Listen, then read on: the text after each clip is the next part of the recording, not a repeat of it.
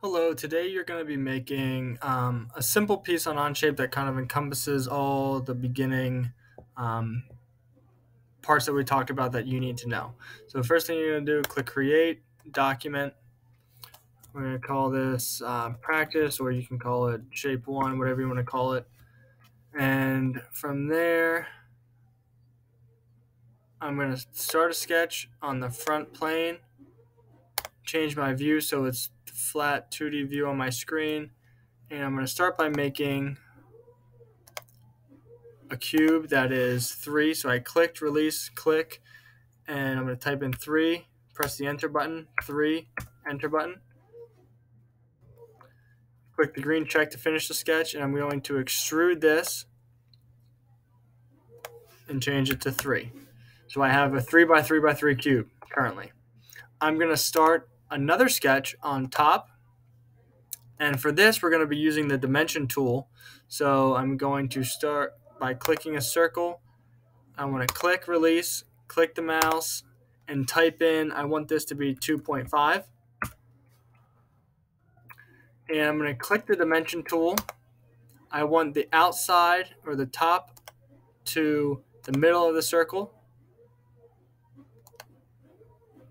to be half of 3 is 1.5. And I want the inside of the circle to this right or left side to be 1.5 as well. So now my circle's in the middle. That's using the dimension tool. You can dimension any shapes as long as you're in the sketch. And I'm going to extrude that circle so that it is extruded out again 1.5. Next, I'm going to start a sketch on this front face of my shape. Click the line tool, click a line, click again. I want this, I want that shape to be, we'll type in 1, enter. I'm going to click again, and I want that length to be 1, enter. Come back down to the start, click, and it should reconnect back where we started.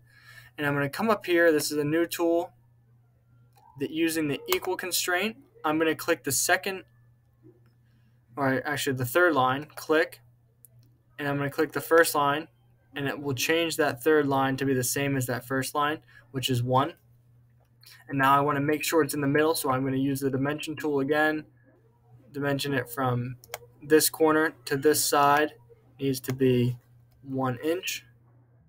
And I'm going to dimension it from the bottom here so that it is 1 inch. It's not in the middle height-wise, but it's close enough. We're going to click the green check to finish it. And for this one, we're going to extrude, click the triangle, and we want to remove and have it change from blind to through all. So you have a basic shape that was a cube that has a circle, which we turned into a cylinder on top, then a triangle on the side that we extruded through. Once you get this done, please bring it up to me. Thank you for watching.